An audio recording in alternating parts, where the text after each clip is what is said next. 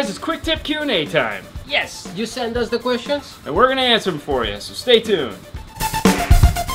Today we're going to show you how to do a restore setting on a Kenwood DDX793.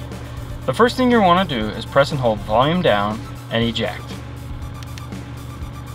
While holding those both down, take a clothespin and press in the blinking Kenwood logo.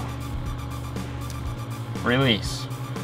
Don't let go of the volume and the eject.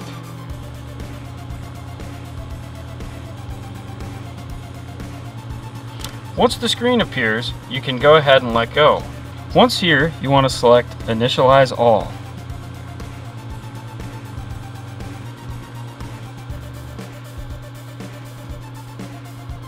Go ahead and push the reset button.